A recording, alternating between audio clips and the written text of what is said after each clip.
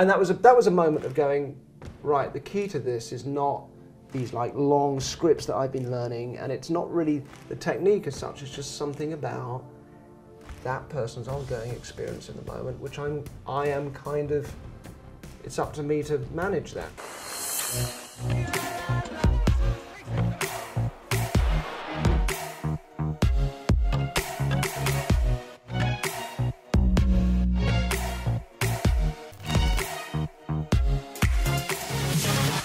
All right, welcome everyone back to the School of Greatness podcast. We have the legendary Derren Brown in the house. My man, I'm going to gently shake your hand. I hurt my hand. I've been having a lot of powerful LA handshakes this week. All the power players are just gripping you. And they each hurt very much, so I appreciate the gentle, of course, quite British handshake, in fact. How's the British handshake go? Is it like a dead fish? Yeah. Hello. Like you have to maybe, you're supposed to guess how much it weighs or something. Okay. Yeah. Okay. I first learned about you, I think, in 2010, somewhere around then, when a friend of mine, I believe James Wedmore, was all into magic. He used to be a magician himself, like when he was a kid, and he just appreciated the art of magicians and mentalists and illusionists. And he turned me on to you, and I kind of went down the rabbit hole then. Kind of lost track of you for probably 4 or 5 years, but kind of picked it back up recently because you've had a number of specials that have come out on Netflix that have blown my mind. Thank you. One called The Push, which literally go watch this tonight on Netflix. If you're listening to this or watching this, I'm telling you, it's going to blow you away. If you appreciate anything that I've done in this show, you will love this. And without telling the whole thing, The Push is essentially you get people to kill people on video. And that makes it sound just you get people to kill people literally, but no one dies, but they think they're killing someone. Yeah, it's an exercise in social compliance. It was to see whether you could through ordinary social compliance in a big sort of hidden camera setup where there's one real guy who doesn't know he's in this kind of Truman Show environment. Everyone else is an actor. Just starting with little things, little lies, whether it could build to the point that he would murder. It's unbelievable. It's just mind-blowing. And you watch it at the end, it's like, it just makes it, it's so suspenseful the whole way through. It's kind of anxiety-inducing, It's so much anxiety, but really, it's like making a murder on steroids. And with like a mad scientist behind the curtain, you're like, muhaha. You know, it's like, it's so funny. You're talking about the psychology of the whole thing all the way through. It's a beautiful piece of art and just very entertaining. Go watch The Push. Then you have a new show out called, new in the US at least, called The Sacrifice, or Sacrifice. Sacrifice, yes, it's brand new. And this is freaking mind-blowing because it's perfect timing with all the elections that have been happening and all the different things in social media where people are against each other. They're trying to build walls everywhere. They're excluding people or comparing each other against other societies and countries. And there's a lot of fear in the world. And I think you eliminate this fear by creating another experiment, a social experiment, where you get someone who is essentially, well, I'll let you explain it because I don't want to make sure I say the wrong maybe I should things. first of all explain that. So my background is in magic, but the kind of psychological side of magic, and working a lot with, with suggestion, and I even began as a hypnotist. That was my kind of first weird way into all of this. But as I grew up, the desire to just kind of like do tricks and go, hey, look, aren't I clever? Which is kind of the subtext, right? I kind of grew out of that. So, although I still do stage shows that are kind of a bit more like in that traditional mode, the sort of 20-year, 18, 20-year TV career I've had in the UK, I appreciate no one really knows me here, but in the UK, I've sort of, what I tried to do was take the idea of sort of magic and make it into something that was dramatically more resonant. So now what I do is I'm kind of behind the scenes, and deception is something we're all part of and in on, apart from normally one person. So it's quite separate now from any kind of magic. It's not really about that. It's an experiment. Yeah, these really are. Yeah, these are kind of social experiments, but with a view to normally changing and transforming something and doing something worthwhile. And you're not necessarily in performing the act yourself. No, you're like letting yeah. other people. You're like orchestrating Yeah. the trick or the experiment. Yeah, exactly. As opposed to actually like. And persuading. It's kind of, so I'm using the kind of psychological techniques and the kind of the just the power of sheer like production and like actors and stuntmen, all the kind of stuff around it to create Pressure, authority, all these things Yeah. that make you say to yes. get someone to a certain point. And I've done various things with that over the years. So this new show, Sacrifice, is taking a guy, so an American guy who's he's right-wing guy, and he's doesn't like immigrants. That's his Doesn't thing. like immigrants. Doesn't like He immigrants, wants particularly illegal immigrants. And he likes people who it's like, if you're from here, great. If you're not, we don't want you. Yeah, that's kind of his bottom line. And the challenge is, I get him to the point. So he thinks he's taking part in one show, which he thinks is a documentary. So he knows he's taking part in a show. Often when I do these things, they have no idea there's even like a TV show going on. But he thinks he's taking part in one show, which is a documentary about. He thinks he's got a microchip that I've implanted in him. It's amazing. Oh my gosh. He thinks he's That's going to trying enhance his out. performance or something, right? Yeah, exactly. He's trying, like, so he's got a motivational thing, this biotechnology. But the actual agenda of the show is to try and get him to the point where he willingly takes a bullet and lays down his life for an illegal Mexican immigrant. Unbelievable. And the scene at the end, when he has to make the decision, I don't want to spoil it here, but when he has to make the decision and you watch his conscience, and it's unbelievable. Again, you guys got to watch this because at the end it's going to blow you away. It was a really emotional journey. It's so really unbelievable. Yeah. And I hope it was as powerful in person as you guys made the production. Yeah. Even more, maybe. Because these things take like months, 10 months right? of maybe of work. Because it's for not one only... moment. For one moment. Or for one... Yeah, because you're not only creating that moment for the guy, Phil in this case. This guy's called Phil. I stopped calling him the guy. But also you're also having to create everything as a completely convincing fiction for somebody. So there's not only you got to make it work as a kind of a story, but this guy can't know that this whole it's a Truman Show. You can't break the fiction for the person.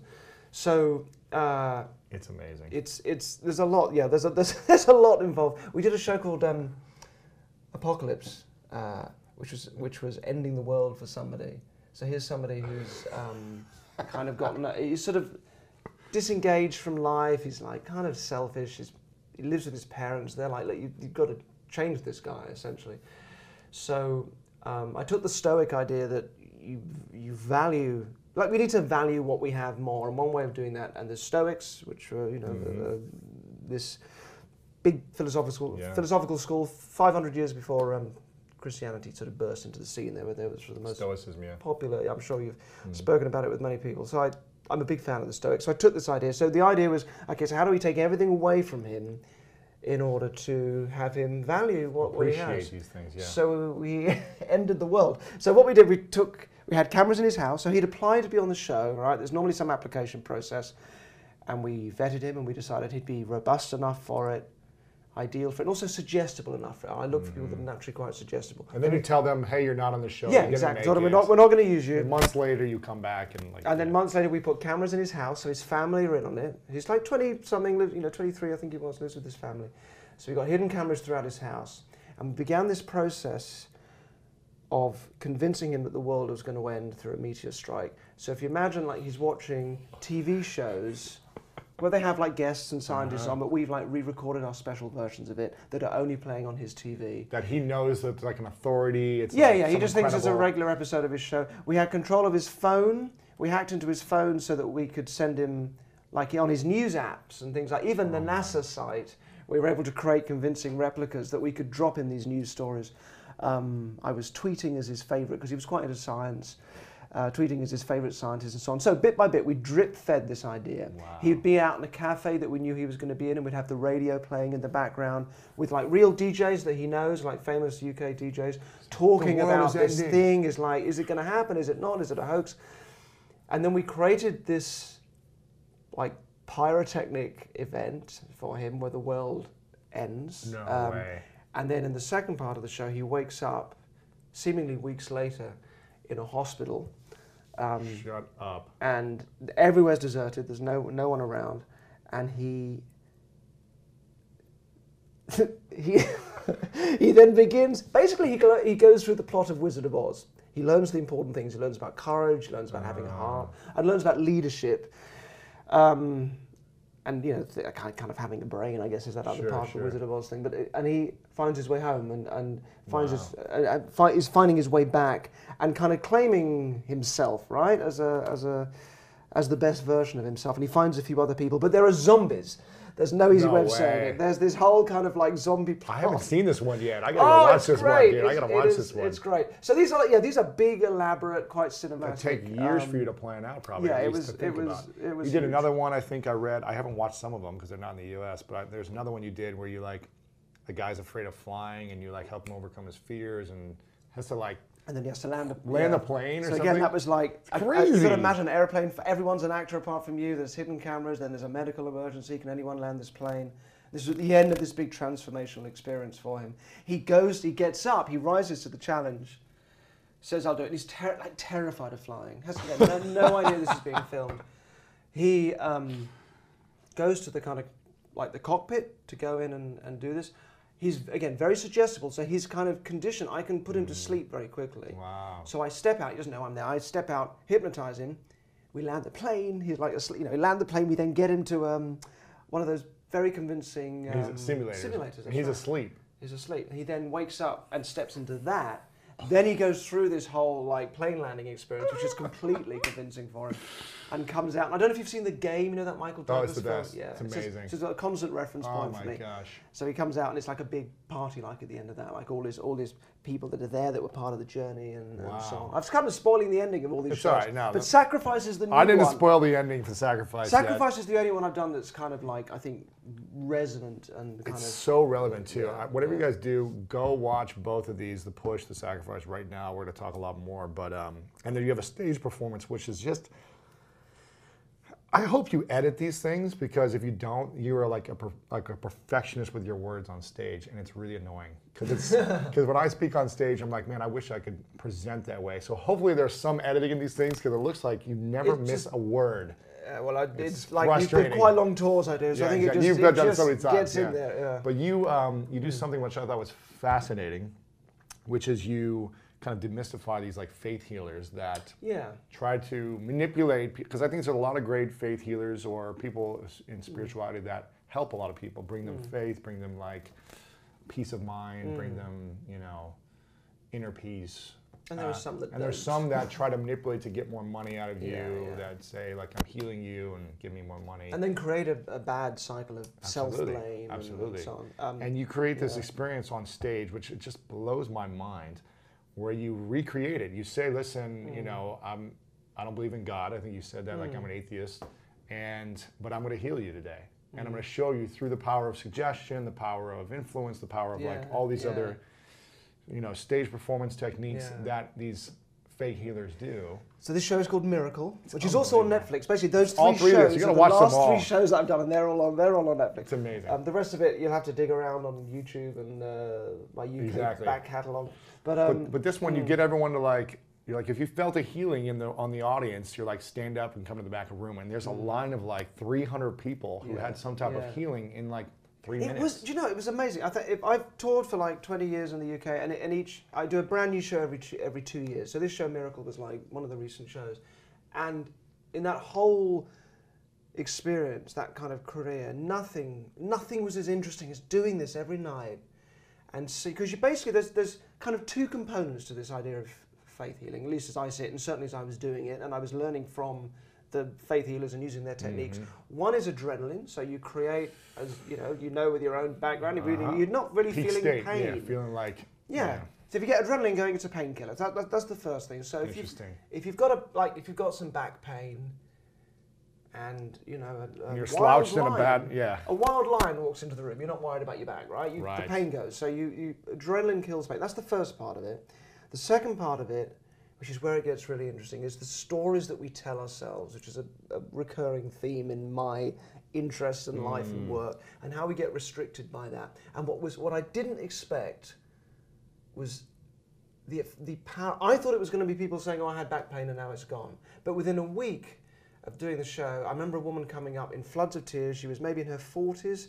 She'd been paralyzed down one side of her body since being a kid, and for the first time, she's able to move her arm. No way. And this is how you can, of course, you can start to go mad as the healer and start to believe in it, right? And believe you're like a god. Starts to take an effort to think that, yeah, exactly, this isn't something I'm doing, this is something you're doing. So that psychological component. So basically, it's like this, the part of our, not for everybody, of course. I'm only dealing with a percentage of the audience, right? Yeah. So I got maybe 2,000-3,000 people in the audience, and here are 300, right? Yeah. So we're kind of, numbers are getting most smaller. people aren't feeling it, or maybe they didn't have pain, or whatever. Exactly, yeah. And then the number that get invited up is smaller again, right? It's like the more suggestible people, or the more like... The people, yeah, exactly. The people that certainly experience the most. But the fact that, if you x-rayed this woman before and afterwards, clearly nothing has changed, right? But her... somehow in the story she was telling herself about this condition, I can't move my arm, this is something I live with, it's a restriction that I have. Maybe a bit of adrenaline at the start, and then the kind of the challenge of like, if you couldn't move something before, try it now, notice what's different and come up and tell me. Just that sort of, blah, blah, blah, okay, I'll think about it differently, just snapped her out of it. And she is, she's not just feeling a difference, she's actually kind of physically moving. And night after night, these things happen, and it varied from night to night, and some nights were more dramatic than others, but it was extraordinary. And again, percentages getting smaller, right? Yes. So now we're in the top, like, probably 0.5%, which is always going to be kind of extraordinary, but people then saying, like, a year later, this is, Cured. this is a permanent thing. Again, I'm thinking, it'll work for 10 minutes when they're on stage. Right, because they get the adrenaline, and but they'll go back and they're going to be as they were, which is where those healers, where it starts to get nasty, because then they're saying, if this healing doesn't last, it's your fault. You didn't have enough faith, and so on. So that's where it gets nasty. So I'm being open and saying, look, you're going to go back. It's probably going to be the same. Don't throw those pills away, regardless of what I said earlier on. But some people it works for. It continued to work for. Well, here's the thing. My girlfriend Jen, she's a doctor of physical therapy, and she works on people who are in chronic pain, right? Who are broke, who pulled muscles, who like have bad neck pain, back pain, knee pain, all these things, joints. And she'll get them on her table and literally have them start changing the story around. It's an emotional thing that they're holding on to. They're just really tight. Yeah. And when you get people to relax, they can usually move better. Yeah. And the pain goes away. And so the way you were doing it, I was just watching, I was like, wow, you're just getting people to really relax. You have them take deep breaths. You have them, like, I think, close their eyes at one point. There was a kind of, there was a visualization. But it wasn't really even relaxed. It wasn't like because you can't stand on stage and have people just relax for 20 minutes. It was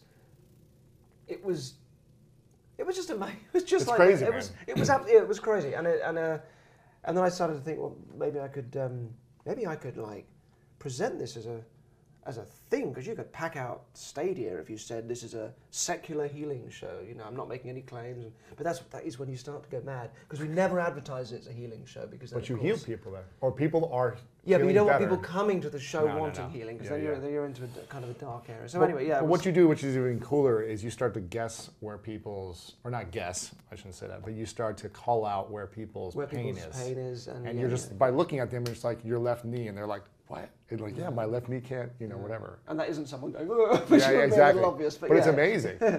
So, but again, I'm using the techniques that the healers use. Really? And what are those? Are you allowed to share? Or? I kind of like to, I always find if I say, oh, this is how they do it, people then go, oh, okay, well, that wasn't how the healer I saw. The psych, I do a lot of stuff debunking like psychics and mediums. And I never say exactly how I'm doing it, because then people go, all right, well, that's not how my guy did it. Got it, yeah. But, I've sat in those... You've studied a lot of them, right? And talking a bit about some of the methods, which are kind of unpleasant, but those, like, the studio audience type of psychic, like the TV psychic, the medium that comes out and there's a big audience. I've sat in that audience. I won't say who it was, but he was certainly a big name a little while ago. And he came out, and you have an audience of believers, of course, right? And he comes out and he's saying, so is there anybody here who's hoping that someone's going to come through? So 50 hands go up. He said, well, tell me, and I'll let you know if they come through. So who are you hoping will come through? And people start to just tell him everything he wants to know. And is there anything that I can look for that would be absolute proof that no one could possibly know? And they tell him all these things. Yeah, it was my son, and he died, and this, and it's just heartbreaking. And then they start taping, and of course, he comes out and says all those things. Oh, really? And it's horrible sitting there, and you kind of think, God, it's like there's not even, like if you're a magician working, I have to work so much harder because you've got to prove you're not cheating, in inverted commas prove. You've got to like show there's nothing up your sleeve and then still do it. Whereas, he's asking questions before, when you've got an audience of believers, it's different. Do you but believe, it's because the lie's so bad. I think that's why people don't believe it. You'd rather believe that was really happening than that, that do you believe there are mediums that, or individuals like that who can connect on a different way, or is it? No, I think I don't. I think because it has been tested, it's been looked at again and again. It never holds up. Never once in the history of that business, which is like maybe the second oldest industry in the world, it's never holds up. And our capacity for, I did this one in one of the stage shows I did. I had people up on stage and I did mediumship, right? But I'm debunking it as I'm doing it. So I'm saying, really? I've got your grandmother here. Her name's Alice. Is that right? And they're like, yeah. And she's saying, saying, how do you know the name? And she's saying, that's my secret. And she's saying, and she's not saying anything. I'm lying to you. You understand this? But she's saying she had a little dog called Jasper. Is that correct? Yeah. And she's, I'm making this up. And I'm so You're making it up. So I'm debunking it as I'm doing it. I'm saying I am lying to you. And you're making it up, or you have other? I'm not making. Well, I'm telling them correct information, but at the same time, I'm saying I am lying to you. Yes, yes. So it's a kind of an interesting. I felt theatrically kind of an interesting sort of weird play. Anyway, so after the show, there was a girl at stage door who said to me, "Could you put me in touch with my grandmother?" And I said, "Well, I hope it was clear from the show that I can't really do it. I'm kind of debunking it." She went, "Oh no, I know it's fake and everything, but would you be able to put me in touch with my grandmother?"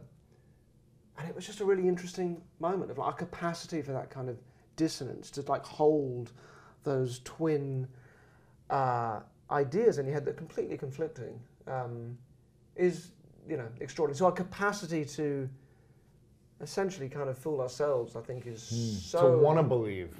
Want to believe that this person can, or that this person's connecting through someone somehow. Yeah, exactly. And I think there's a lot of that you've got to get through before you reach the possibility of anyone doing it for real. What do you think is your greatest superpower? Because I think you can do a lot of things extremely well, and I feel like you're a student of life and understanding people, and you've been doing this for a long time.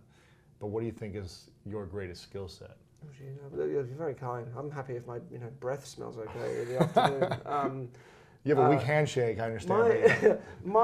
If I have a toolkit, like a magician has got his deck of cards, whatever. I think my toolkit is people's stories that they tell themselves. I think that's what interests me. It's like can you give an example? Or? Well, so like even just like a magic trick, right? You are.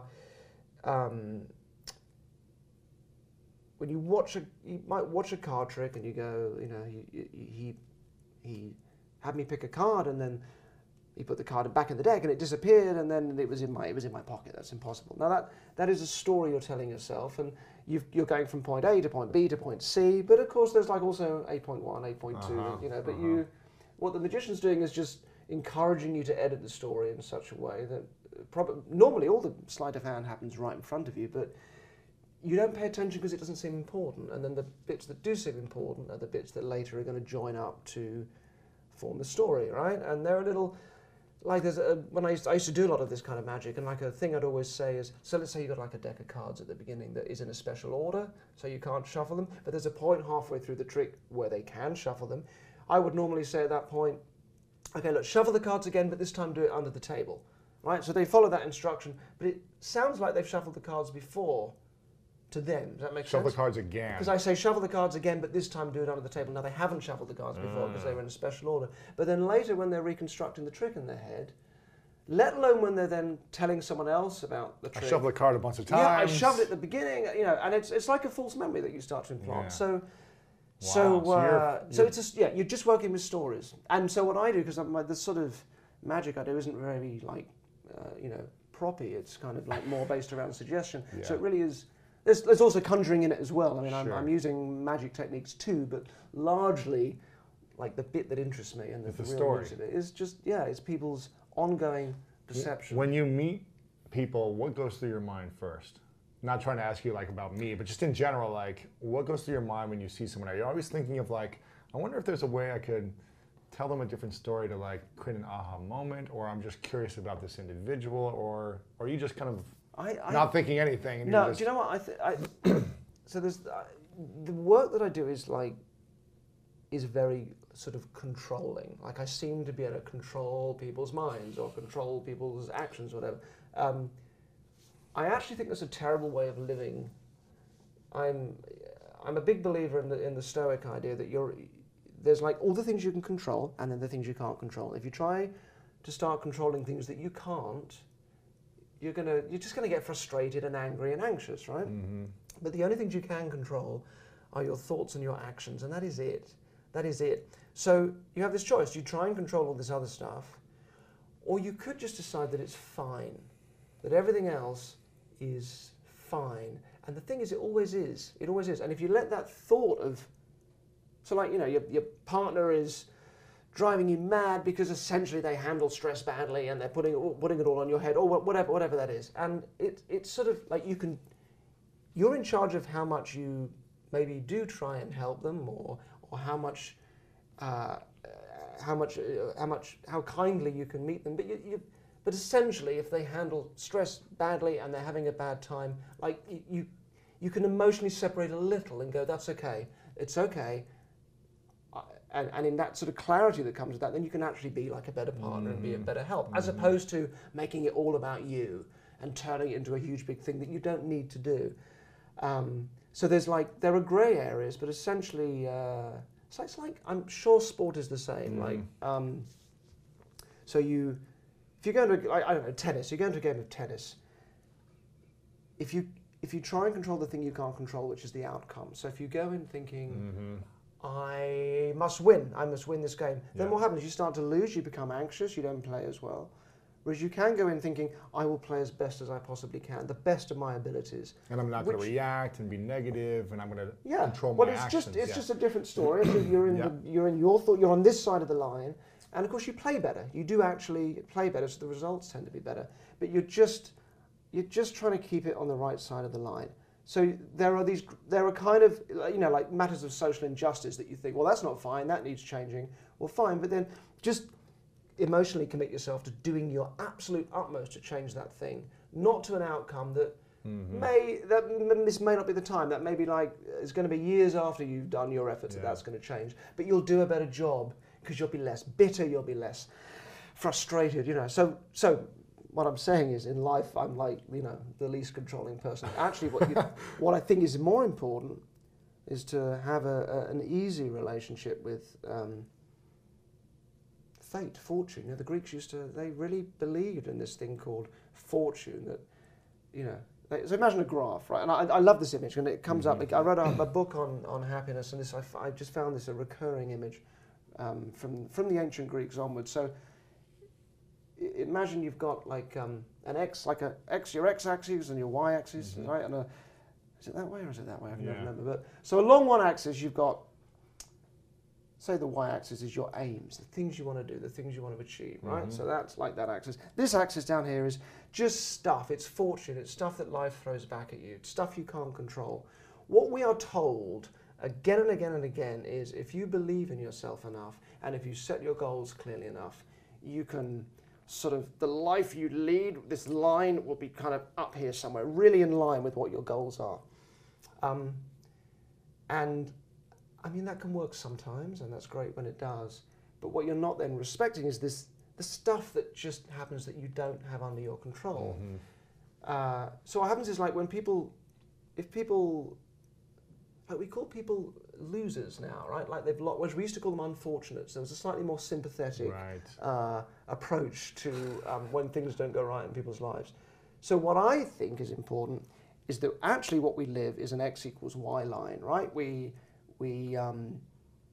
try and do certain things, and we try and pull the line a bit up here, and then life pulls back a little bit.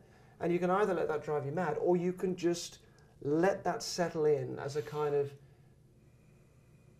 that's what life is, right? That's what life is, which is whether you make your peace with that or not. Are you like like a dog that's pulling at the lead and like this all the time, or are you kind of trotting along a bit more harmoniously with it? So this, I think this is, a really big thing. And that same idea comes up. Do you know Michael Csikszentmihalyi, who wrote Flow? Yes. So he studied It's like amazing. Athletes, Musicians, surfers, artists, musicians, chess players, anyone that had like a Zen state, like a state of flow where they felt this is the best version of me and I'm achieving the most. And what he saw was that they're in this X equals Y line of, you imagine like you've got your skills on this side, you've got the challenges you're facing on this side. When your skills roughly match your challenges, you settle into this flow state, right? You lose any sense of like time and those things, regardless of what the skill is, like a lot of people experience this. Anything, you're like all that just go, you're just in the zone. You're in the zone, right? If your skills are greater than the challenges, you kind of get bored. If the challenges are greater than your skills, you get anxious. But there is this X equals Y line. Schopenhauer, like great 18th, 19th century German philosopher, said, if you, I guess it's so relevant today when we're just told believe in yourself and set your goals. Like, if you're playing a game of chess, if you start out with a plan, but if you just stick to that plan all your life, if you just stick to that plan for the game, it's nonsense because like someone else is playing, so you have to adjust, right? So again, you've kind of got this idea of moving harm. Freud, who started, psychoanalysis, he wasn't trying to make people happy. He figured life is pretty much unhappy a lot of the time. Suffering, yeah. Yeah, so he said, that, I want to restore what he called natural unhappiness, as opposed to unnatural unhappiness that people have. Natural unhappiness. Just natural unhappiness, he called it. And none of this sounds it's like kind being of... in the UK, yeah. Like living with our weather in the UK and our teeth. But and it doesn't sound kind of like you don't sell a lot of books with those kind of. It's a sort of pessimism. It's like a strategic pessimism. It's been called, But I think actually it's a little bit of that is valuable because otherwise it's like the faith healer that says, if you don't continue to feel better, it's your fault. You've let yourself down because you didn't have enough faith. And if you swap out faith for self-belief, like, I don't know if you're a fan of The Secret, but it's the same model. Yeah. And it says quite explicitly, if these things don't come to you, it's your fault. It's your fault. It is your fault because you let go of that self-belief. And it's a recipe, I think, for anxiety and disaster. Do you face a lot of anxiety in your life? I don't. No, I don't particularly. I have the opposite problem that You're too relaxed. I'm so good at avoiding anxiety. How do you avoid it? Because I just have this natural constitution that I just avoid stress, but then the difficulty is getting stuff done then, isn't it? Like, anxiety is really important. Because you need a little pressure to complete things. Yeah, that's our signal that something needs changing in life, right? If you have a deadline, it's all right, I've got to do this thing, or something's not working, I've got to make a change. How do you change? You don't change your job. You don't know it's wrong unless you start to hate your job. You don't cross the road on your own without letting go of your mother's hand first, right? Something has to die in order for something new to live, right? And like I'm 47, so as you get kind of into the middle bit of life, you start to notice you kind of like your ego has to now just settle down, and you actually putting yourself in service of something that's bigger than you, like whether it's your kids or a passion or whatever it is. That those things start to become important. Things have to you have to let go of some things to move on to move into growth, but you don't grow unless you embrace some level of anxiety. It's tough. So I find that difficult because like I'm too the opposite, and I need to embrace a bit more anxiety probably in life. Do you feel like did you used to have a bigger ego at one point? Have you like started to kill the ego off for yourself? I was a magician. It's just awful. It's embarrassing. Trying to please people or trying to like. Oh, trying to impress. It's just terrible because the bottom line of magic is look at me, aren't I impressive? That's it. That's all it has to say. It is the quickest, most fraudulent route to impressing people. And there are some wonderful magicians, and I love great magic, of course, but there's a lot of grown-up lonely children in that world because you learn to have show somebody something that is a cheat, it might be actually really easy, and they go, you're amazing, and that's quite an addictive cycle. So I think I've hopefully let go of some of that, but I know I was unbearable. Like I couldn't. Why did you have a conversation without doing tricks? Really? Yeah. Because you just wanted because you wanted that. It was like a drug. It just felt like it always felt good. It was that hit. Yeah, and like we don't like people that are trying to be impressive, and that was like such an obvious truth that I just hadn't quite realised. We like people that are kind, and we like people that are nice to be around. good we listeners and Yeah. not always trying to get all the attention or whatever, right? Exactly, yeah. Yeah.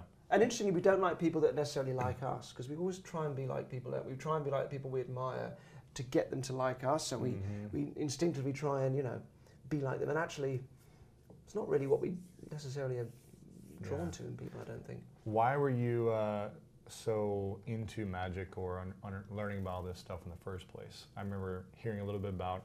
I was a really insecure, like, kid who needed to impress and feel solid. I saw a hypnotist in my first year at university, and so I was studying law, right? I was supposed to be a lawyer, and I saw this guy, and it just ticked all these boxes. It was performance. I'd never really thought of myself as performing, but I think that I needed that. And the control side of it was like, it was a great show. It wasn't making people look stupid or anything, but it was nonetheless, a bit of me was like, all the kids that I found like intimidating at school, those kind of sporty guys. Like you'd have terrified guys that look like me, me. big guys. Yeah, they're now like they're the ones that tend to respond really well to this kind of stuff. So now I'm in control. You know, it was all that kind of stuff. Interesting. It was and hopefully I've grown out of some of that at least. But that's why you got into it in the first place, from insecurities, and it was like. Absolutely, yeah. Wow. When did you realize that you had like a gift for this? Because were you just all of a sudden funny and interesting and a great storyteller in the first like few months, or did you bomb a lot and get embarrassed even more? And it isn't a gift, I don't think. I think it's like if you have that insecure thing or whatever that makes you start playing the piano, right? Like probably not everyone's going to play the piano, but anybody could in theory. You just got to put in thousands of hours, 10,000 hours, whatever the figure is today.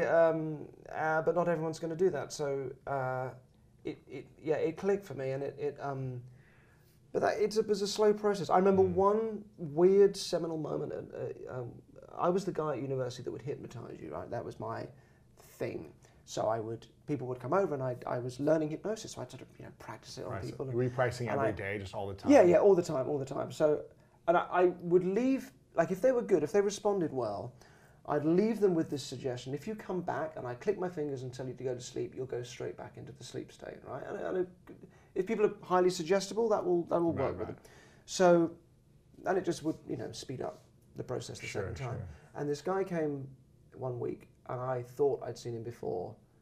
So I sat down, I said, click, I clicked my fingers, go to sleep, and he went out. And he went to sleep? He went to sleep. Well, it's not sleep, but he went into this kind of relaxed state, this relaxed state, but essentially went into a trance. That's what it looked. You did he slumped out, and we did whatever we were doing. I can't remember what it was. Maybe he wanted to give up smoking or something like that. And then it was only afterwards when we were talking about it, and I realised I hadn't met this guy before.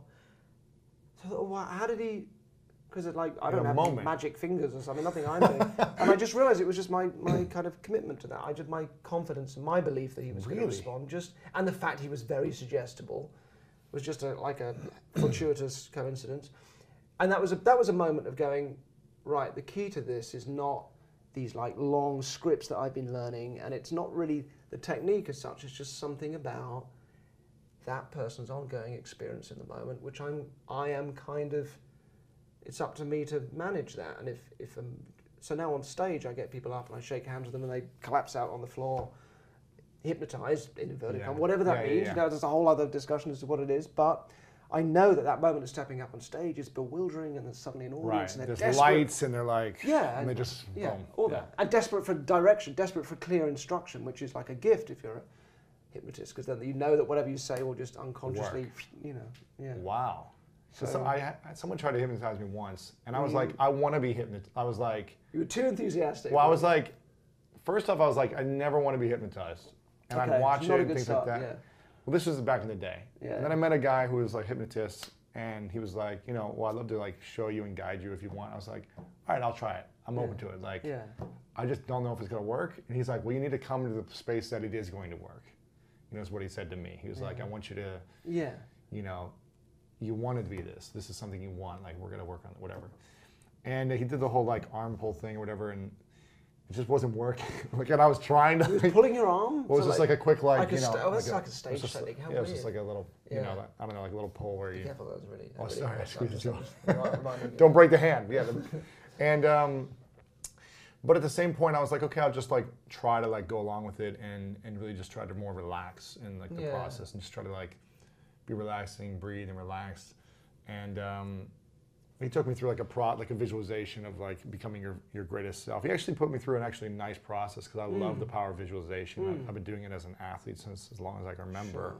And I believe in the suggestion, the story we tell ourselves. The projection, I would say, this is how I'm going to show up tomorrow at the game. And I'd walk myself through every move, every play, every whatever it may be, and see myself performing well. And I'd also be putting years of hard work to back it. So it wasn't just like, I'm going to do great with no work. But reaffirming that belief. And so he put me through a nice little kind of guided visualization, meditation, whatever we want to call it. And he was like, I want you to imagine the greatest version of yourself standing right in front of you.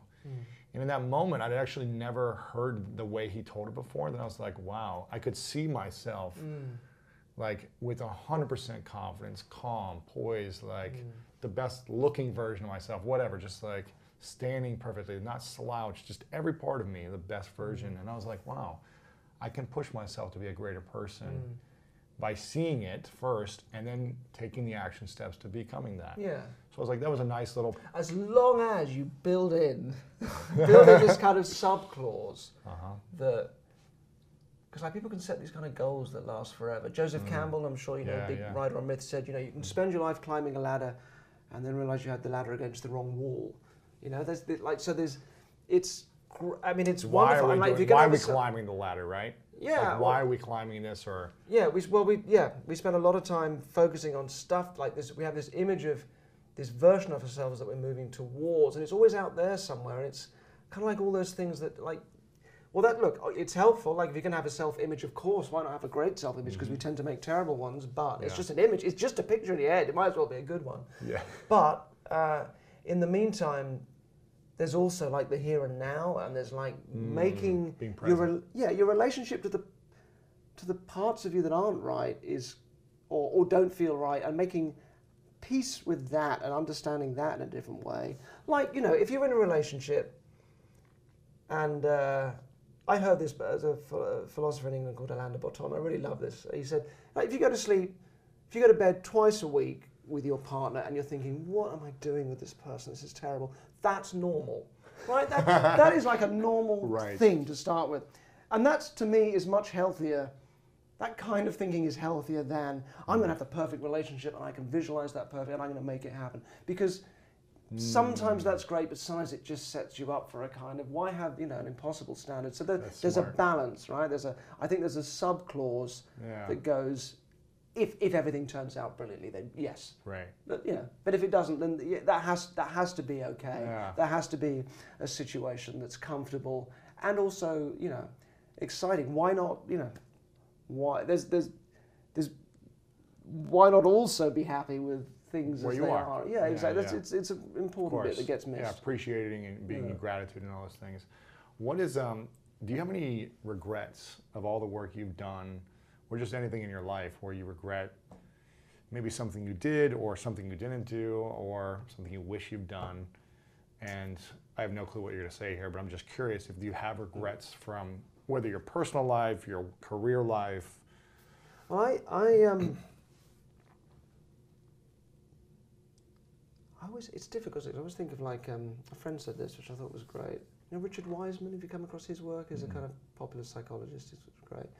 So like, you know, it's like trying to pull out like a big jar with loads of different coloured threads. You know, sometimes you try and pull one out, but of course it just all comes out together. So how you go back and like remove one thread from your life. But so I'm gay, but I didn't come out till I was like 30. So that's kind of late. 17 years ago, right? Yeah, that's right. Yeah, so that's like, I do kind of think that's normally where my mind goes. Like, do you regret anything? Because that's like a really long time. But I don't think I'd have put half the energy into sort of doing the stuff that I do if I wasn't desperately trying to avoid any conversations about sex and just like basic, you know, human conversation. So that like you tend to get very good at like deflecting attention with, you know, dazzling, amazing things, right? Tricks. That's like a good strategy if you're trying to avoid that kind of subject. So, you know, weirdly that kind of helped.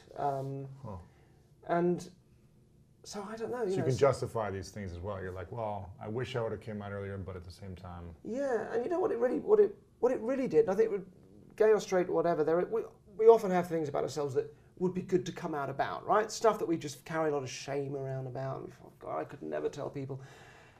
And what's fascinating, and why the coming out thing, regardless of what it's about, not necessarily about sexuality, just anything, if it's something to come out about, and this is what I found, it's liberating not because you get to go, oh, I'm gay or I'm whatever, is that you realize, like, no one gives a fuck. No one cares.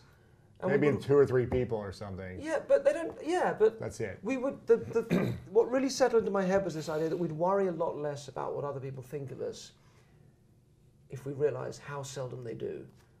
Right? Wow. They really don't really care. So once you've done that with your big thing that you've carried all this shame around for, then you realise, oh yeah, everything's fine. Wow. So because of that, other than I was probably a bit of a dick for a long time while I was like struggling with all that stuff, but I kind of, you got to forgive yourself that. You came to peace with it, yeah. Yeah, so I don't have any regrets as such. It's fine. I'd like to be, I'd like to be a better partner and a better person and a better, those are things that I think are, good to engage with in the present. Yeah. Is there anything you're struggling with right now? Is it or what is the biggest challenge for you? Because you don't have anxiety. Oh, no, hey, look, I have anxiety. Don't think I don't. I just mean I get so good at naturally avoiding it. Yeah, I don't have anxiety like some people have anxiety, but there are different patterns, aren't there? So you've got classically anxiety pattern and avoidance pattern. So like if there's a stressor, if there's a challenge, if there's something in your life that comes up that's stressy, do you run towards it like a magnet and try and fix it, like some people do? Is what my partner does. It's like absolutely and makes it worse, I think. Yeah. But are you drawn to stress, or do you just naturally avoid it? I'm very good at avoiding it, but that isn't. Both sides have their ups and downs, right? Then it kind of, it's kind of nice. We work well with each other because he makes me a little more engaged in things, and I help him calm down a bit about other stuff. But I'm kind of. What I find interesting at the moment is the tension between the urge. It was kind of like what you were saying about Nietzsche. Nietzsche. He kind of had this line of "become who you are." That was his. That was his drive, right? So there's that one idea of that there is a version of you that's out there somewhere that you want to clear everyone out of the way so you can just focus on that. And I think as if you get married or you've kids and stuff, that kind of tension, that sense of can be very strong. And then there's the other completely conflicting impulse, which is, well, maybe the best version of myself, rather than being out there somewhere, which I'm never going to reach, right, is actually right here. Maybe the self is something that extends and is sort of active and fluid and extends out into the relationships and that you're in now. But both are important. What's hard is, and I think this is just generally in life is hard is that conflicts, ambivalence is important and again real. It's part of life that things conflict and things are ambiguous and things are messy and that's okay. And actually it's okay to let completely conflicting, opposing ideas settle. Politically, we're so like this now that we each think the other side is just like mad and evil, and we've kind of forgotten that, which is kind of what sacrifice is about. We've forgotten that actually the dialogue between the sides, forgetting the personalities involved, but the dialogue between the sides is actually where you find humanity and where truth is ultimately going to be found, right? You've got two very different narratives about, the conservative urge is essentially about protecting the group, right? It's about holding things together, hierarchies, holding that together, but it can happen at the expense of the weaker individuals. And then the left-wing narrative is about protecting the weaker individuals. And it doesn't, tearing down... Yeah, and if that can happen at the expense of the overall structure, that's fine. So, but sometimes we do have to think as a group, and sometimes we have to think as individuals, and we've evolved along both lines, and both sides ultimately are gonna be important. So dialogue is important, and likewise in life, things are messy and they're complex and they're ambiguous, and there is growing up is tolerating ambiguity, I think. That's true. What is your greatest fear? Or fears? You're going to forget about my hand and give me a really hearty handshake at the end of this. I don't like spiders. I don't. Greatest fear, I don't know. I think kind of, getting it all wrong. Maybe I hate the idea of like letting my partner down. Like, just sort of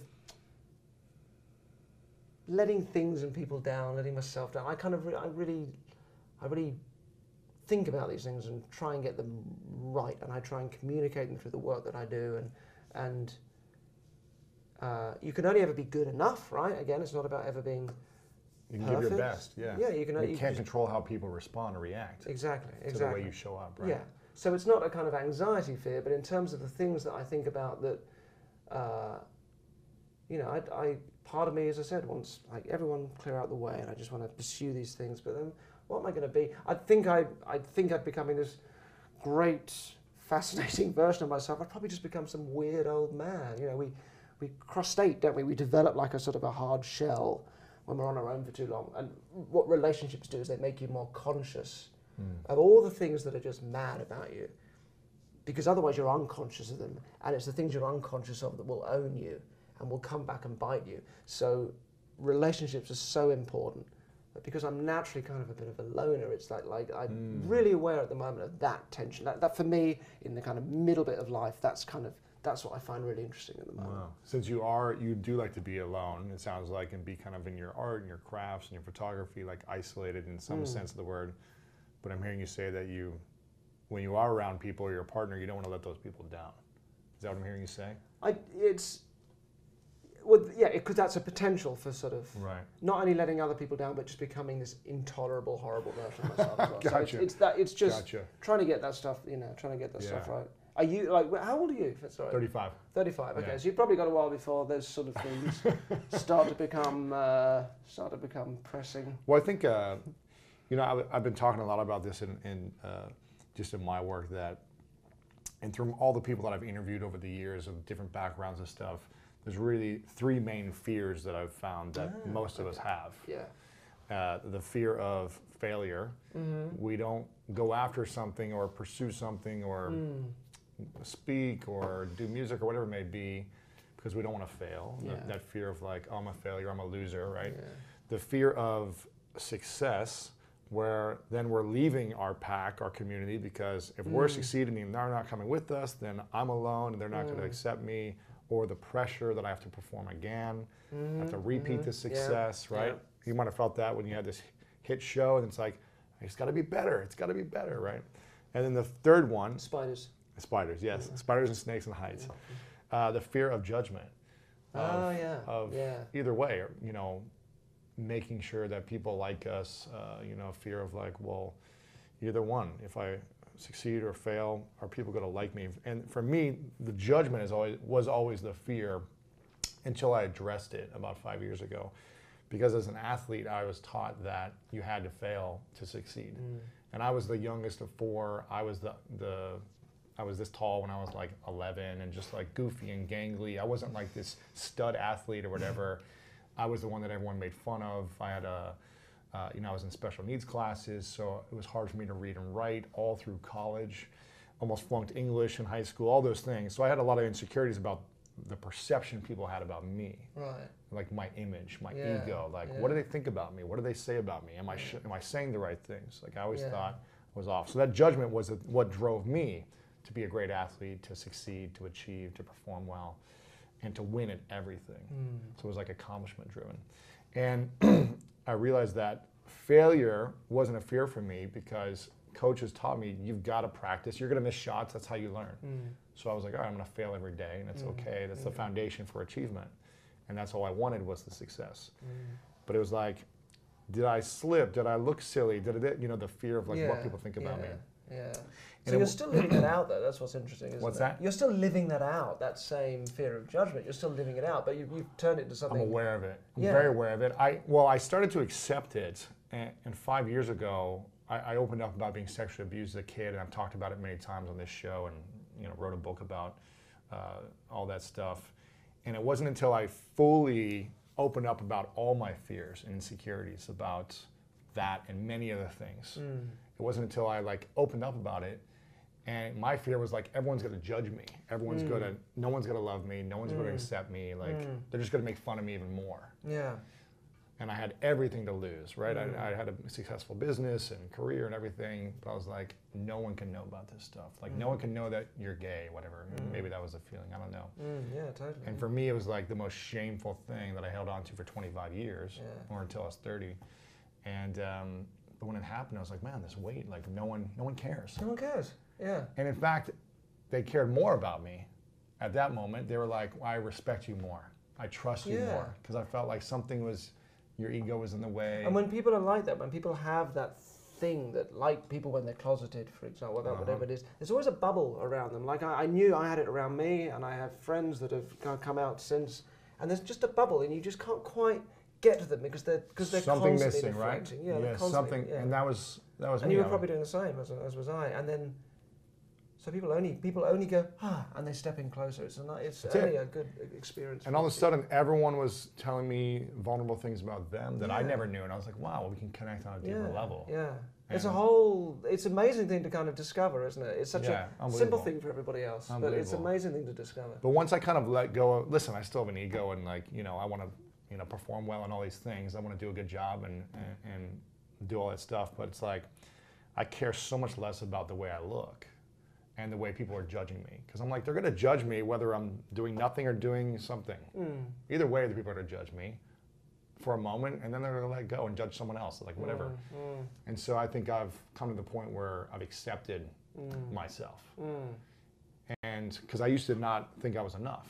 And that's why I was constantly living in one of these fears. And I think once we can start to just accept who we are, as opposed to saying, well, I'm not the perfect version of myself like you were talking about. Let me be where I'm at right now and appreciate the moment. And I think the most we can hope for often is just being conscious of these things. We can't always. It's not easy just to go, oh great, and then change anything. But being conscious means that it owns you less. So from the word go, we come into this world, and we are given powerful messages from our parents, our caregivers, our authority figures, kind of going. Here is the relationship between you and the world. You are small, the world is big. You have no power, the world has power. And we learn very quickly what that is. It's a skewed vision. We have, Jung talks about the greatest burden the child has to bear is the unlived life of its parents. How great is that? So that's right on us from the word go. Putting the pressure, But we are adapting creatures, right? The thing that makes us so great at evolution, because we adapt, really starts to kind of fuck us up a bit with this sort of life thing, because we adapt to that, we internalize it, and we go, okay, so I'll think of myself like this, and I'll think of the world like this, and we start to kind of live that out. We develop a template of what love means from our parents, which is entirely unrealistic, because we see all the nice stuff, they presumably, hopefully, please God, give us the best side of themselves, but we don't see the arguments they have when they're, we know what it's like now as adults, what the experience of parenting is like. We don't see them screaming and arguing and losing sleep. Maybe, maybe you did. But very often, at least, so there's a idea of this template of what love is that isn't really realistic, and we start to bring that into that becomes our template for our adult relationships, because that's all we know, right? And then we're projecting all of that stuff onto our and expecting certain things, and we live out these same patterns. Everything comes back again and again because we just, the stuff we're not conscious of is the stuff that rules us. And if we bury, we bury one part of us, like if you're the homophobic, I don't know, the homophobic televangelist who preaches against all that and then gets caught in bed with some guy, and there's a big scandal. It'll come back and bite you if you bury these things, So the most we can do, I think, is become conscious of how we adapt in these ways to skewed messages, skewed. Our compasses are all over the place, we internalize it, we think that's the truth, and then we go through life kind of looking for things that in a familiar way repeat that pattern. So people can have the same problems with relationships again and again. Because that's what they know. Because that's what they know. That's what they're supposed to be is true. How do you think, no matter where we're at in our lives, how do we rewire and master our mind? How can we say, You're asking me like I know. Bear in mind, look, the only reason why I have any language for this stuff is that, it doesn't come naturally. Right? If it came naturally, if it was all I wouldn't have the language for it. But that's why you're an expert, because you've studied this, and with all the experiments you've done and all the people you've worked with, just by observing people, how do you think, I feel like you've had thousands of interactions with people where you've been able to set things up for them, tell a story or not tell a story, to have them go in a certain direction. So how do we rewire our minds to at least be aware of what we want, what we don't want, and how do we become more of a master over our minds as opposed to it being a master of us? I think we set our goals realistically. We allow for failure to be comfortable. We align ourselves with that X equals Y line and not try and crank everything up here, because if we're trying to do that, we're just buying into someone's system somewhere, and we're going to make life miserable for us eventually, and we're going to blame ourselves when that happens. What do you mean failure comfortable? Meaning be okay with failure? Yeah, to let. I mean, is it even failure? I mean, I don't know. It's just a different. It's just experiences, isn't it? So learning, how you make make your peace with the fact that life isn't going to always produce what you'd like it to, and make that okay. That's huge. And as I said, the best we can do is become more conscious of these things. Now so that can happen through psychotherapy, right? A psychotherapist is going to hopefully, like depth like psychoanalysis, that kind of thing, increases your sort of dialogue with yourself, increases your consciousness about those things. But it's very expensive and it's long form, and a lot of people aren't interested. But that's one way of doing it. Another way, I guess, is to look honestly at your life and see, well, where are these recurring patterns? What keeps cropping up? What am I a bit obsessed by? What am I constantly trying to avoid? What just keeps coming back and biting me? What does life keep throwing at me that's bad and causing problems? And then we just trace that back, see where it goes back to. And are there any other possibilities? Are there any other ways of behaving? And it's not like it just goes great and then you change, but you become more conscious of it, and then it's like a little drip by drip feeding into the soul that can make a difference. I think these are sort of modest goals. Yeah, of course. Important. I'm curious, who is more influential in your youth, your mom or your dad? To you, more influential to you? Well, both. My dad maybe kind of in a sort of negative sense. I mean, there was not like any bad blood, but this is quite common, I think, with like boys that are gay growing up, is that you tend to have the stronger bond with the mother, and the father's sort of, it's just kind of a bit of a disconnect there. So, but of course, both end up being hugely influential, because both of those impulses inform who you are as an adult. So I was closer to my mother, certainly. Mom, closer, yeah. What was the greatest lesson that your mom and your dad taught you? Well,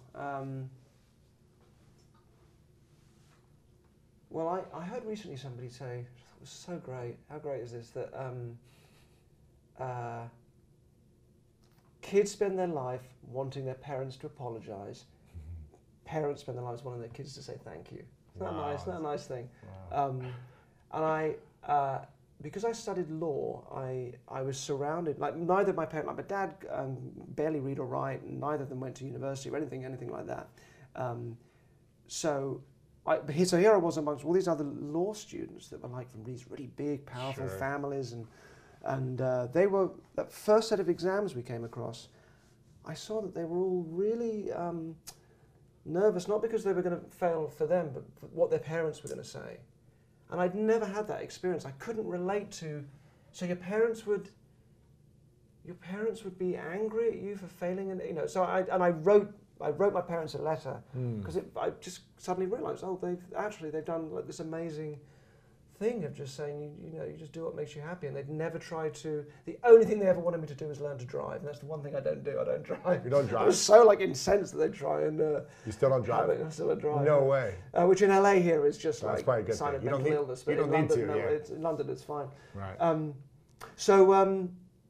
I've kind of slightly lost track of your question, but... the greatest lesson that your from mom them, yeah. and So your that dad was taught it. you. That was it. It's like I feel I've done kind of well in my life, and what they were giving me was just do what makes you happy, and that's always been my impulse. I've had genuinely no ambition, which is why I'm kind of like cynical about the whole goal setting thing. I've never done that. I only felt, is what I'm doing now, enjoyable and interesting and feel worthwhile, and that was on day one when I graduated. And I had no money and I was just doing magic tricks, and I thought, this is kind of fun. I quite like this. I'm walking around dreaming up tricks and then going out and performing in the evening. That's nice. And that is exactly the same now. That hasn't. But it's on a bigger scale changed. now. It's a bigger scale, but like being kind of successful with what you do doesn't really change those things. You mentioned like the fear of success. I have a good friend. I found this a really interesting thing. He built up a company. So it's pulling back. He had a relationship with his father where he felt he had to achieve and show achievements to get approval, love, right? love, yeah. Exactly. Very really common. Again, in terms of those Yeah. stories that we get in from an early age, and then we just kind of adapt to it and think that's what we have to do and think that's real. So his way of responding to that was that he had to be a really high achiever. And the world becomes dad, right? The world becomes wanting approval from everyone. So he built up this company, and he had this dream that I'll build up this powerful company, and then I'll sell it, and I'll be a multimillionaire. And I guess Dad'll love me. I guess then, essentially brackets, Dad'll love me. He did it. He built up this company, and this is a very good friend of mine, and he sold it, and he sold it for a lot of money. And then he was in therapy within like a year, because that need, that thing, that doesn't go away. Like, that's the thing that has driven him in his life. Now he's done the thing, he's achieved the goal, so now what? And he went to therapy and realized that he was not alone. Like, this is a really common thing. This is another whole thing with the goal setting. There isn't just the problem of what if it doesn't work? What if it does work? What if it works and you've spent like 30 years making, because the thing that was making you do it is still there, and now it's got nowhere to go. And that's like, then you've got no meaning. And like, forget happiness, meaning is like what we need, right? We need to make sense of ourselves in the bigger scheme of things. So what happens when that goes out is horrific. But great for him, because now he's like become conscious of that he's stuff aware of it, now. yeah. So he's worked a lot of that stuff out. But that was kind of my upbringing as well. Is like, I wanted to prove people wrong. That was my meaning. Yeah.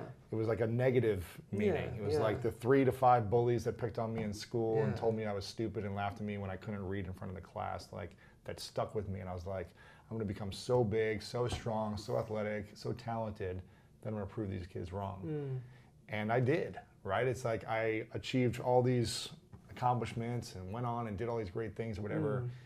And I was like, why am I still not proving happy? Them wrong. Yeah, I was like, I'm proving them wrong, but why am I still not happy? Yeah. Like, I did the thing that they said I couldn't do, and I still don't feel good about myself. It's because you never reach the point. You'll never reach the point when you fully prove them wrong. Exactly. You're still. There's always another thing. There's another thing. Still keep proving them and wrong. so I stopped that as well. I was like, okay, instead of trying to prove a few people wrong that I don't even talk to, or whatever, and don't even remember their names, it's like, why don't I shift my meaning and purpose towards lifting others up and serving humanity and serving people in a powerful way to support and educate, entertain, whatever it may be, to help people as opposed to get back at people. Yeah. And I think that's a good one. That's a good idea. Right? Yeah. And that gives me so much more meaning, and it strips anxiety from me. It strips anxiety, and it strips like the fear of judgment. Because when I've been speaking on stage for about 10 years, used to be so terrified to speak on stage. And then I went through a year of public speaking training and Toastmasters just to force myself to dive into the fear. Because I was like, I don't want this fear to control me anymore.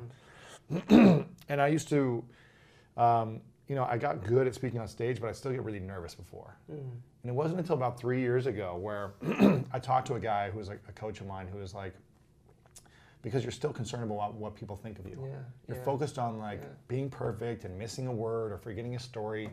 He's like, you're gonna mess up. Just own the fact that you're not going to be perfect, and quit focusing on what people think about you and start thinking about them and being of service to them. Yeah, and the ideas. I think a lot of that fear of public speaking is helped by the realization that it's an idea that you're all engaged in, that you're presenting and everyone's learning about, and you're engaged. It's not about you, which is also the difference between proving those people wrong and being of service to humanity, as you put it, is that it's not about you. And I think things get better in life when they're not about you. So much better. I can't think of any job that you don't become better at that job when you stop making it about you. A teacher that's just looking for kind of, approval for the kids to like him and all those things, it is not going to be as good as the teacher that's genuinely about serving those kids. And it's and public speaking is the same thing. That's the trouble. We focus on it becomes about us, and that's just going to drive us mad. If it's about the ideas. If it's about, it's again that sort of middle life thing. I think you're just letting go of ego and serving something bigger. We find meaning in life by finding something that's bigger than yourself, and just throwing yourself into that thing. Let's go into that, because you talk about being an atheist, right? Yeah. And did you grow up believing in God or in a religion, and then when did this shift? What was the idea behind that? So I grew up, I didn't have like a religious family or anything, but I went to a sort of Bible reading, Sunday school type thing when I was quite young. So there was a teacher at school I really liked, and she ran these classes. So I went to that, and I just, believed in it. And then by the time I was old enough to realize, I actually have a belief that not everybody has. I was kind of, I was pretty inculcated, so that it wasn't going to shift. So that was fine. I didn't have a lot of Christian friends or anything, and but I had one good friend at university, at school first, and then at university. And then it actually started to change with the fact I was learning hypnosis and magic, because there was such a negative reaction, such a strong abreaction from my Christian friends. Of you performing these things? Yeah. Like you shouldn't like that. You're tampering. Yeah, exactly. And I thought, well, okay, that's just them not understanding what it is. So okay, that's sort of all right, but that's like just fear, isn't it? And then so that was the first little drop of a kind of skepticism. And then I had a friend who was a psychic healer, and we used to have long arguments because I was so skeptical about that kind of stuff, which magic tends to teach you, because you learn about how we fool ourselves, right, and how tricks work, and naturally, so you tend to become quite skeptical about those sorts of belief systems. And I started to think, well, am I just doing the same? Is it just another circular belief system? So I thought, well, I should really look into it. Maybe I should try and, because I was the guy that would sit you down in a pub in England and tell you why you should believe in God.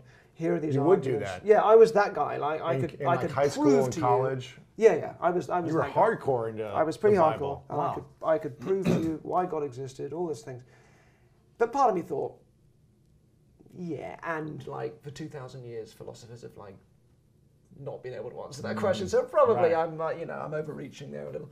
So I just I kind of started to look into things like how the Bible was put together and so on, and then the translations, the this, the that, and how a bunch of people writing stories. Exactly, and bit by bit, the conviction fell apart, which I thought, well, maybe that'll give me a more honest belief based on a kind of honest sort of doubt, weirdly, rather than just all these convictions that didn't really have any intellectual bravery to them. There was a lot of intellectual cowardice, But anyway, it all fell apart. I couldn't really put it back together again. Really?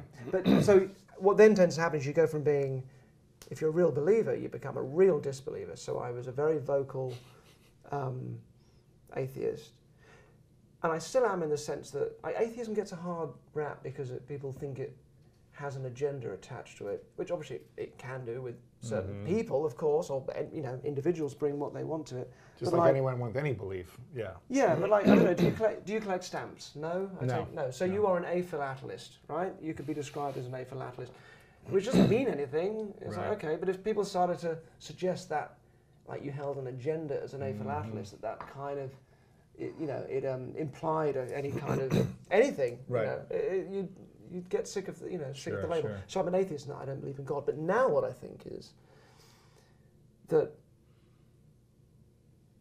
I kind of see religion as like, well, at some point it really gave people the experience of transcendence. Somewhere in history, people were having a kind of a phenomenological, like an experiential, embodied experience of transcendence. That meant, like, it meant something.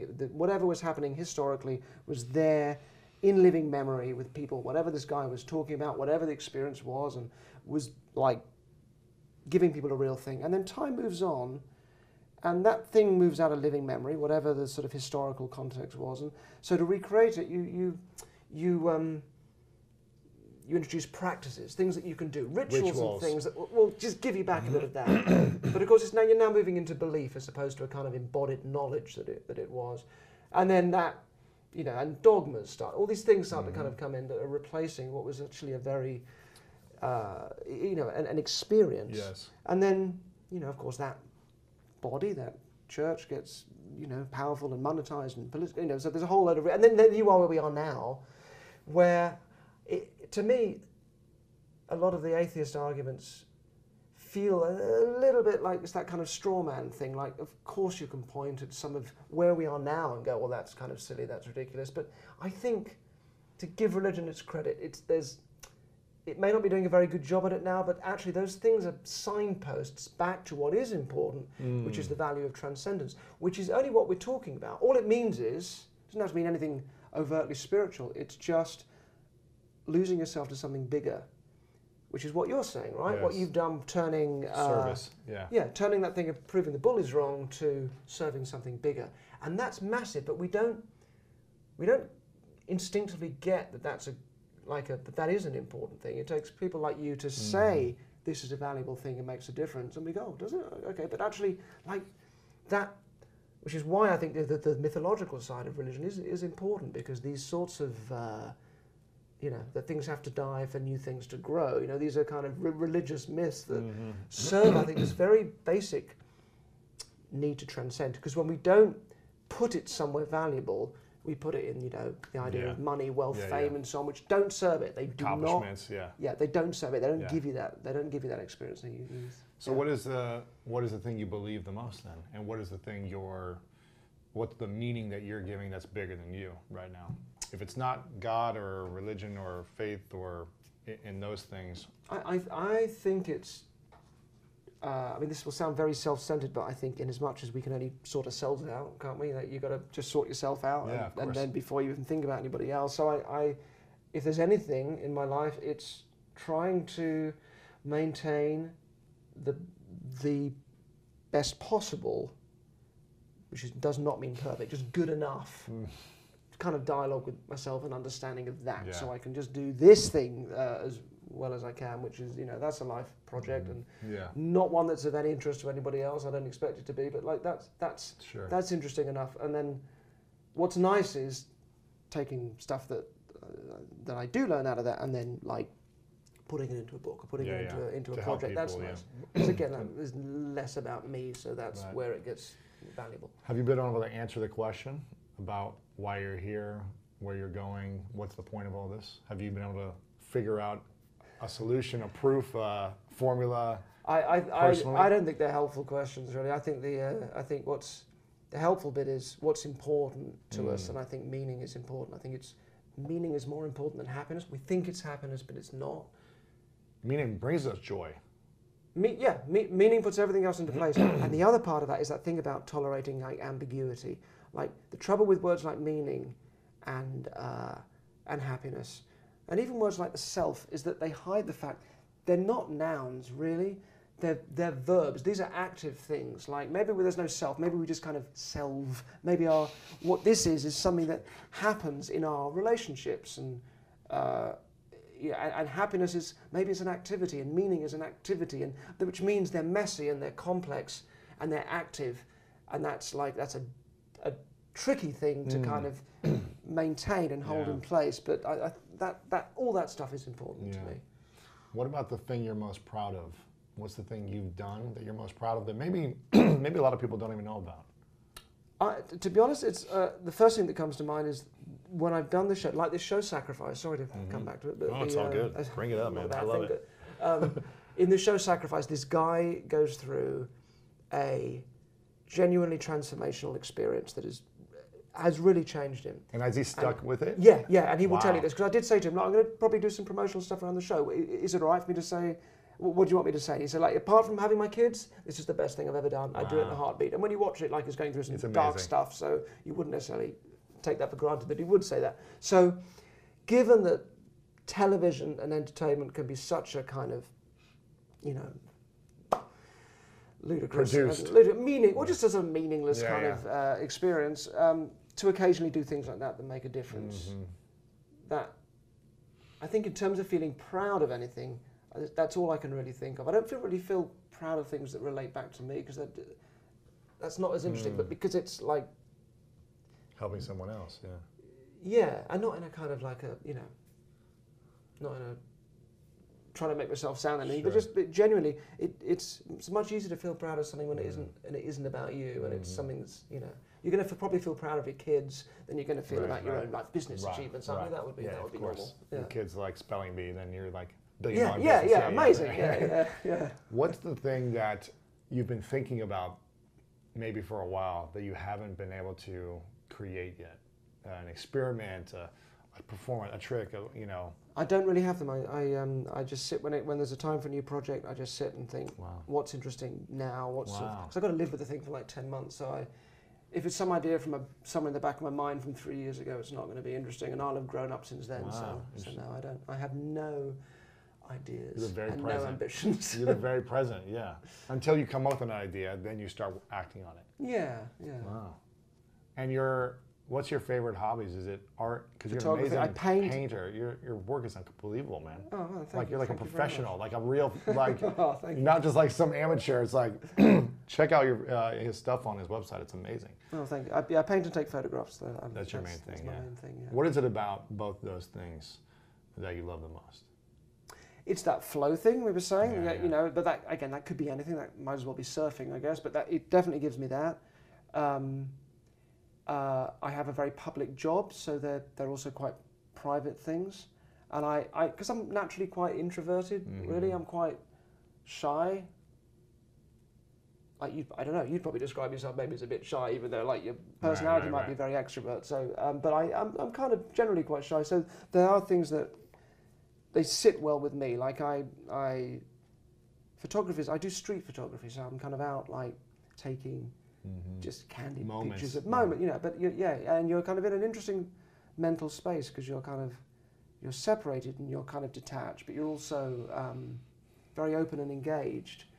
And in the UK, because I'm quite well known, I sort of I used to naturally, if I went out, keep my head down, and now I don't. I'm kind of like open and engaged, and of course, no one's stopping me or anything. That was another fiction I was living out in my head. But it's a really lovely, it's a great state of mind. It's that, and again, I think it's that easy, that something about that X equals like you're just a step back, but you're also very open, and it's a very porous state. I think that's a very nice place to be. A couple final questions for you. This has been fascinating, so I appreciate you all opening up everything. I've enjoyed this so much. Thank you for having me. Go on. This question is called the 3 truths that I asked everyone at the end. Okay. And so I'd like for you to imagine for a moment that you get to pick the last day for you that you're to be on this earth, right? It's your last day, as many years out as you want to live. Wow, okay. Right? It's whatever, you're 100, you're 200, it doesn't matter, whatever age you are. And you've done everything that you want to do. You only think 10 months out, so you do everything in 10-month increments, but you've done it all, right? You're happy with your life, essentially. You've created the work, the shows, anything you want to do, you've done it. You've got the relationship with your partner, you've had the family if you want that, whatever it is, you've done it. And it's been a great life. But for whatever reason, all the work that you put out into the world, you've got to take it with you. Your books, your shows, you know, the amazing shows on Netflix. As in, like, none of it's going to exist after. It's not going to exist. You got to take it with you, sure. and it goes into wherever you go next. Yeah. But you get to leave the world with your 3 final truths. You got a piece of paper and a pen. You get to write it down, or maybe it's a hologram at that point. Who knows what it is? But you get to give them, the world, 3 lessons back to the world that you know to be true from your life experience. Okay. That could benefit them or serve them in some way.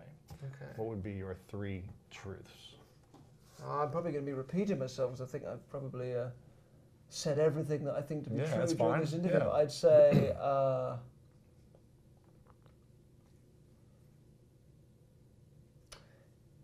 don't try and control the things you can't control. The stuff you feel shame about, no one really cares. Mm-hmm. And flossing. I think flossing's It's a good one. Yeah, it's good. Yeah. Okay, great. Make sure you guys watch Sacrifice, which is on Netflix right now. It's all over the world too, right? You can watch it. It is all not just over US, the world. but anywhere Netflix. Yeah, it's on. Yeah, worldwide. it's like this is. So if it's not on the homepage of your Netflix, just type in Sacrifice. I think it has an exclamation I think once point. you've watched it, it's on your homepage every time. Then it's turn up it there. on. It's riveting, yeah. So go there, watch it like tonight. I'm telling you, watch this thing. It's only 60 minutes, I think. It's not. It's like not even that. It's like 47 minutes. You don't want it to end. I'm telling you guys, you do not want it to end. So go watch it right now. Sacrifice. Then you're gonna go down the rabbit hole. I'm already gonna tell you. I'm gonna get people messaging me on Instagram stories, tagging me like on your YouTube, just watching every video after this. There's a lot there. Watch Sacrifice. Then do yourself the favor and watch The Push right afterwards. Oh my goodness, it's crazy. The moment when people were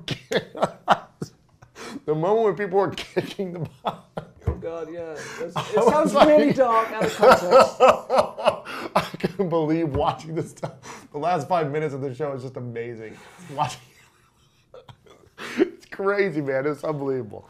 Sorry. Watch The Push afterwards. It's crazy. It's gonna blow your mind. And then watch your stage show, which is called Miracles. Miracle is the stage show that's on Netflix as well. Yeah. So watch the three shows tonight. I'm telling you, you're gonna love it. I want to acknowledge you for a moment, Derren, for bringing so much joy to so many people, whether it's on stage or if it's at home. Like for so long, you've brought joy and intrigue and wonder and creativity into people's lives when they don't have it. And I truly say this from an honest place, that you bring a lot of people hope and inspiration for a better version of themselves, whatever that looks like for them, by showing people what's possible and by showing people that their way of thinking doesn't have to stay that way. So your quirkiness, your struggles from childhood to obsessing over certain things, of trying to impress people, is paying off in a massive way through your creative service, and I really acknowledge that and appreciate you. So it's an amazing thing to hear. Thank you so much. Of course, of course. I have one final question for you, and that is, what is your definition of greatness? Of greatness, living in easy accordance with fate. And by fate, I mean fortune and stuff that happens every day. Wow.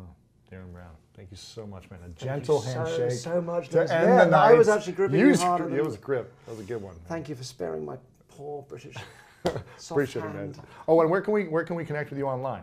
Where do you hang out on social media? I'm also on Twitter, which is at Derren Brown. It's an unusual name. Yes, D-E-R-R-E-N. Derren Brown. I'm on Instagram too. I mainly put my photography and painting on Instagram. It's great stuff on there. And my website is derrenbrown.co.uk. Yeah, okay. Annoyingly, because someone's sitting on derrenbrown.com out there and they won't let it go. Go buy it, yeah. Make sure you guys follow Derren on all social media accounts. Which one do you hang out on the most? Probably Twitter. Twitter. Yeah. So send him a tweet, retweet this link to your friends, and check out Sacrifice, The Push, and the other show. So Derren, thanks again, man. Appreciate it. Thank you so much.